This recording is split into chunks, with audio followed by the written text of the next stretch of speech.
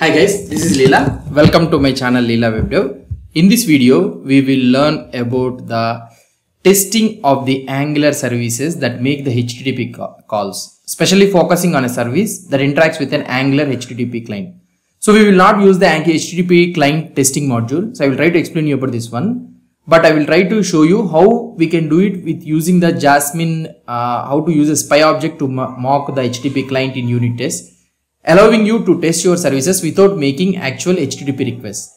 So I will try to provide you a clear explanation and a full working example of testing some basic service. I will try to take it and using Jasmine and Angular testing utilities, we'll try to do it.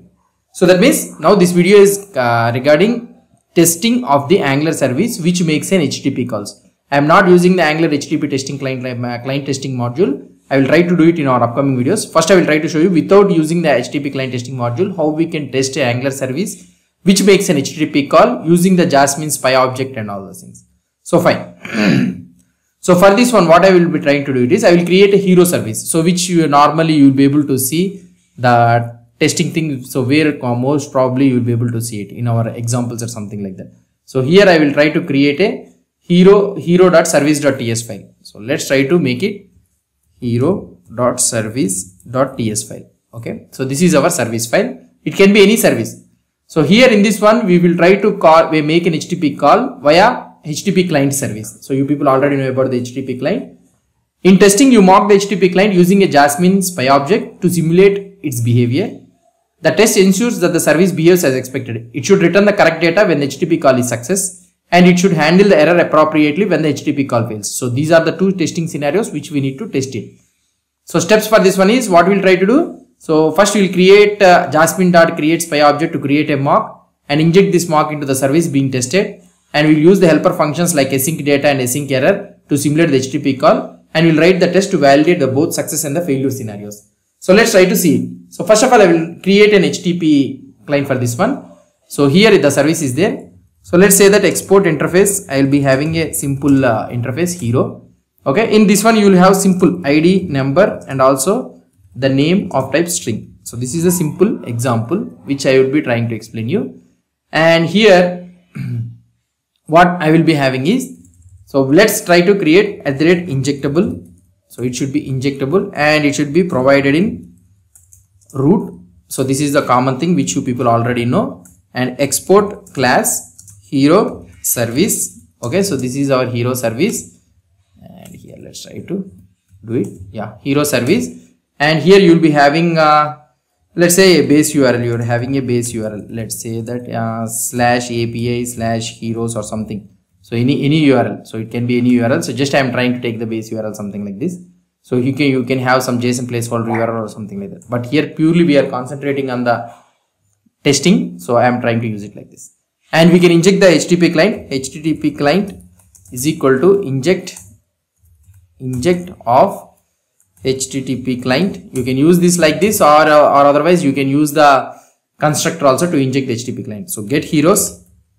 So we will be having a method get heroes which returns an observable of hero, and here you can return this dot HTTP client.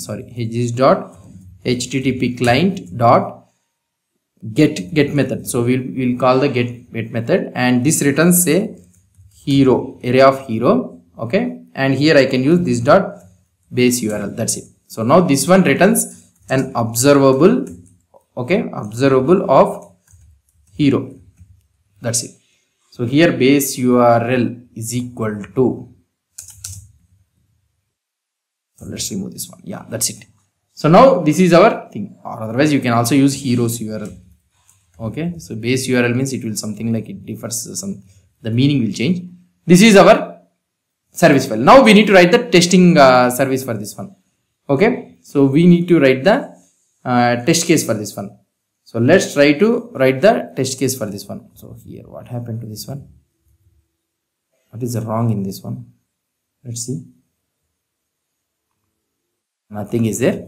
So let's go and create our hero.spec.ts file. So okay, hero.service.spec.ts file. So this is our spec file. So let's try to implement. So for this one, so first what you will do, describe. This is common hero service. Okay, So now here you will be having the test cases.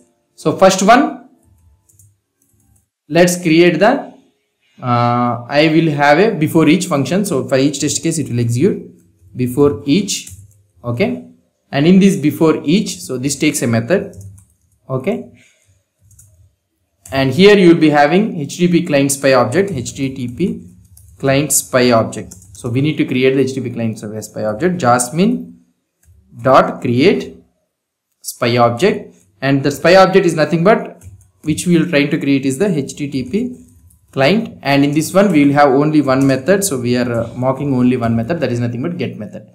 Okay, so now let's try to create this method at the top so that it can be accessible everywhere.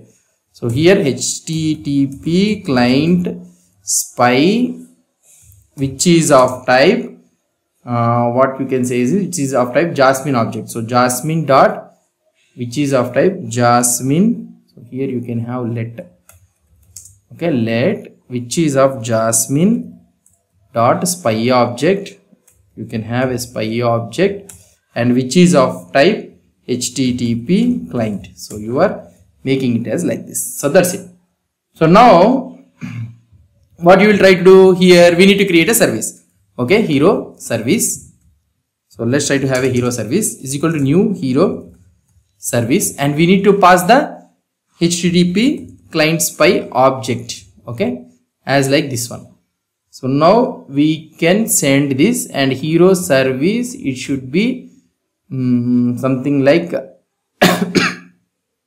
let hero service of type hero service, okay, and here we are getting an object. Okay, so this one we need to use the client testing module, so that's why we are getting this issue. So we, instead of this one, we'll use a constructor private HTTP client of type HTTP client, okay, that's it. So we can also use it like this, and this also works without any problem.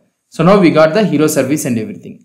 Now what I would be trying to do it is, so here we got these things, right? So let's try to what I would be trying to do this one is, so fine, so this is done.